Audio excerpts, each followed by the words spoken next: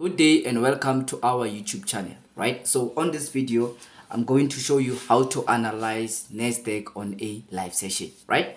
So basically what happens is, remember, the strategy always applies. You have to always respect the rules. Each and every strategy has rules. Each and every strategy has principles, right? So in order for you to be safe, you have to respect and always use the rules that you have on your strategy, right? So basically what we do is, firstly, we have to switch to 15-minute time frame, right? Right now it's currently 3 o'clock, right, in the afternoon, right? That is South African time. So firstly, we have to do what? We have to look for the highest candle and the lowest candle at the New York session, right? So looking at today's scenario is, this is our highest candle, right? And this will be our lowest candle, okay? Because this one is the one that is above all of these candles, and this one is the one that is below all of this candle of today, right? We only analyze what's happening today.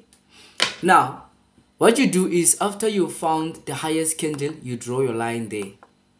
All right, we'll draw our horizontal line there, okay?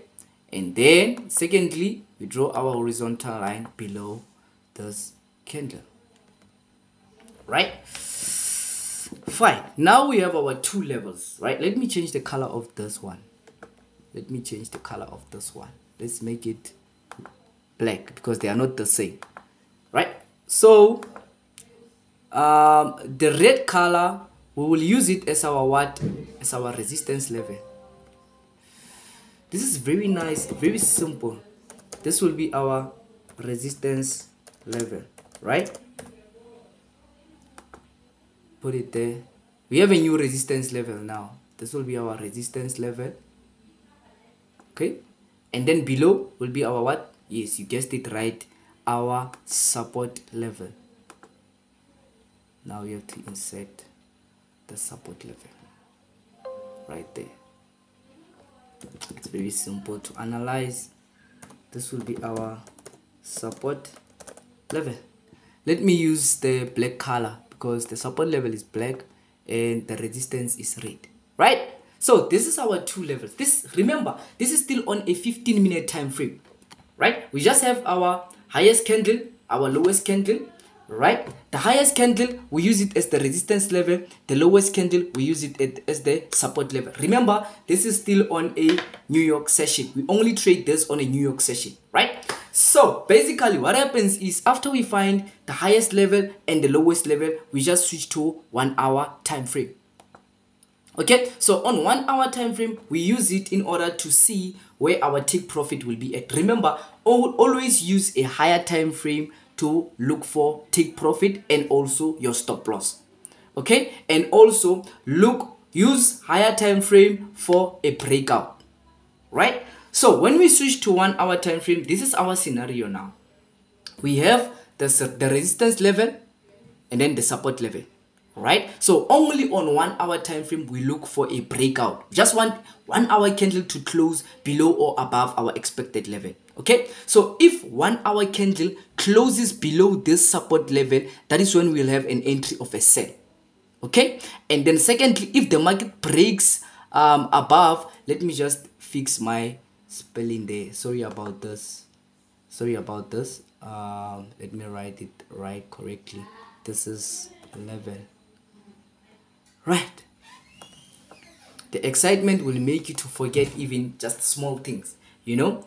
Okay, right. If the market doesn't break below the support level, simply means the buyers are very strong at this level, right? The buyers are holding this the market at this level are very strong. So if the market or the demand zone is very strong, the market will go up to this level, right? If now the suppliers or the resistance level is very weak, the market will break above. So we just need just 1 hour candle to break above this level, then we buy, okay? If just 1 hour candle closes above our expected level, then we do what? We'll have our buy entry there, okay? Very simple scenario. If 1 hour candle comes, if the market comes in a bearish movement and breaks below our support level, then we will be looking forward for sell opportunities. We just need 1 hour candle to break above or below our expected level. So if the market breaks below here, the candle of 1 hour closes below, we will have our what? Our sell entry. Okay, but if the market goes to retest the resistance level and then 1 hour candle breaks above the resistance level, we will do what? We will have our buy entry. We just need 1 hour candle to break above or break below. Secondly, for entry levels, yes, you can wait for a pullback, right? It's either you enter at the breakout or you wait for the market to go up, break above, and then come to retest and then go on an upper side, right? Or secondly, if the market breaks below, you can wait for the market to have a pullback and then you can enter after the pullback. So there are two ways to enter the breakout. It's either you enter after the breakout or you enter after the retracement or the pullback, right? So let's look into the